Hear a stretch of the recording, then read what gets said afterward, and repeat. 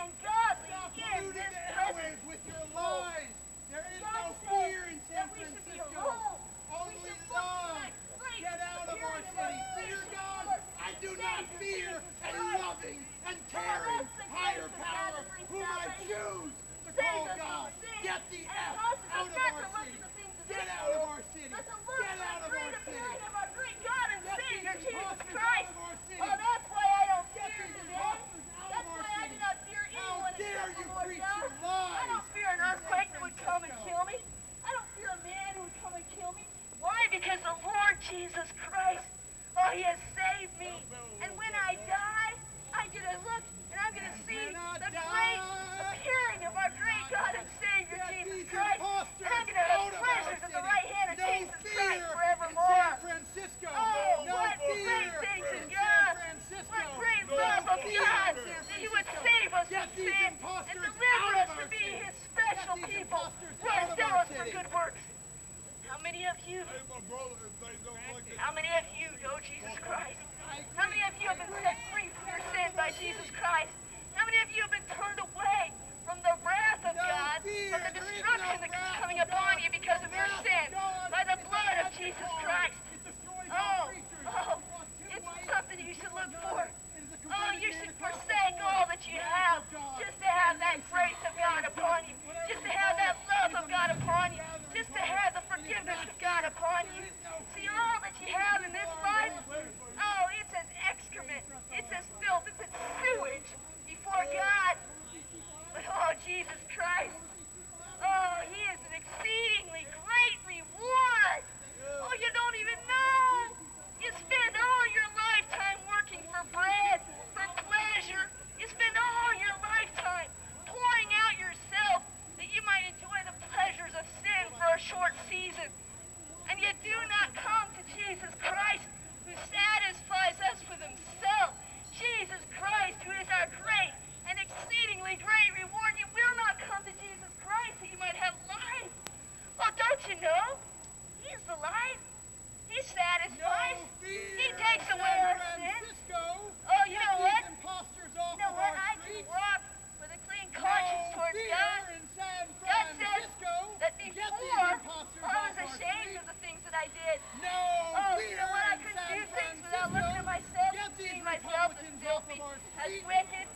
Why? Because God was convicting me. God was disciplining me. God was showing me that the things that I was doing were wicked. The people now I can walk with a clean conscience before God because the blood of Jesus Christ cleanses me from sin. Oh, even if I sin, God says that I do have an advocate.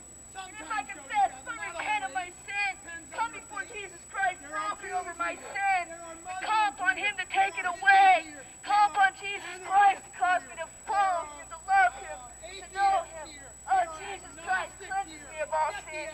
He cleanses me of all unrighteousness. Oh, no, you need to fear. You need to fear God, who has the power to destroy your soul and your body in hell. You need to fear God, who is going to destroy sinners out of the land. God says, behold, the day of the Lord comes, cruel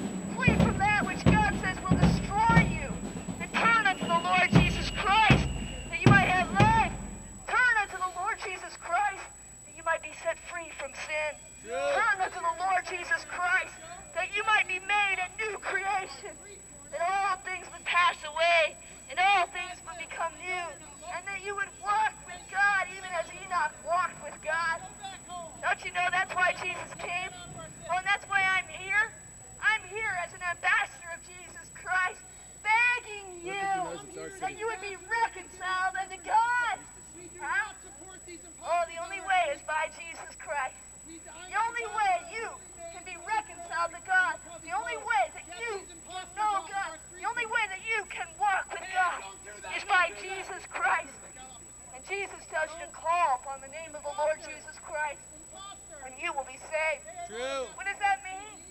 Oh, not that you would just say, Lord, Lord. For Jesus says, many will say to me, Lord, Lord.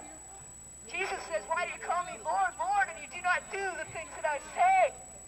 Oh, when you call upon the name of the Lord Jesus Christ, Jesus says that you are going to have him reign over you. See, Jesus says those who would not have him reign over them, he's going to come, he's going to have them torn in pieces. But he says, if you come unto Jesus Christ, who is the only way, if you come unto Jesus Christ, who is the way, the truth, and the life, where no man comes to the Father except through him, if you come unto Jesus Christ and turn from sin, then Jesus Christ would have mercy on you. Oh, Jesus Christ would pour out his grace and his mercy upon you. But this man speaks of the broad road. You see right now the difference. God says to put a difference between the unclean and the clean, before those who serve God and those who do not. And here you see the difference. You see the broad road that leads to destruction, and you see the narrow way that leads to life. You see, Jesus Christ is the narrow way that leads to life. He tells you to enter in at the straight gate, to enter in at the narrow road that leads to life. True. God says broad is the way that leads to destruction, and most of you are on that way. And God says narrow is the way that leads to life, and few there be that find it. Oh, it's simple, so simple. Most of you academics will overlook it. Oh, it's not mighty. God says he's chosen the weak things of this world to confound the wise. True. All you mighty men who glory in your might, this way is not for you. Oh, it's not strong. Nope, nope. It's for those who are willing to be seen as fools in this world. It's for those who know that they are weak in this world, that they have no strength except Jesus Christ gives them the joy of the Lord, which is our strength. But if you will come unto the Lord Jesus Christ humbly, oh, if you will come to Jesus Christ as a little child, in the faith of a child, then Jesus Christ will have mercy upon you. testimony. He will love you. He will cause you to walk in his ways, that you won't depart out of his ways all the days of your life. Praise the name of the Lord Jesus Christ. Hallelujah. Glory be to God. Through Jesus Christ our Lord. Amen. Hallelujah. Praise Jesus Christ. Praise the Lord of glory. Oh, praise the Lord. How come can I use